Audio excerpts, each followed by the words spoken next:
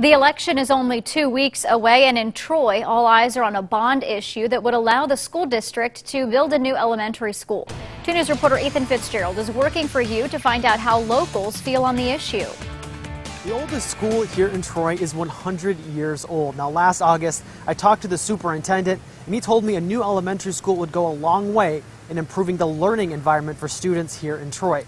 Now, today, I hit the streets to ask residents what they think. I can see the pluses, but I can see a lot of negatives. Shane Miller calls Troy home, and he's up to date on what locals think about the issues going up before voters.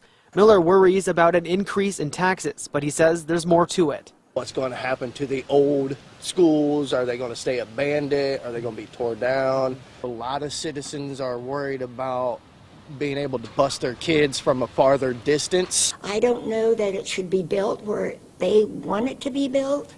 The 59-acre property off West State Route 55 and Nashville Road will be annexed into Troy.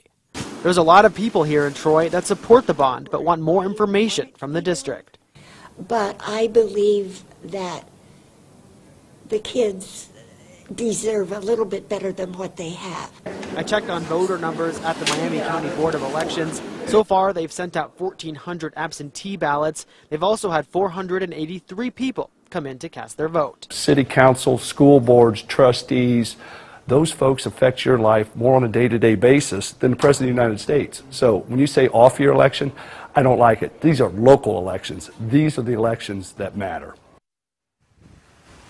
For more information on that bond, type in Troy City Schools on our website at WDTN.com. Reporting live in Troy, Ethan Fitzgerald, 5 on 2.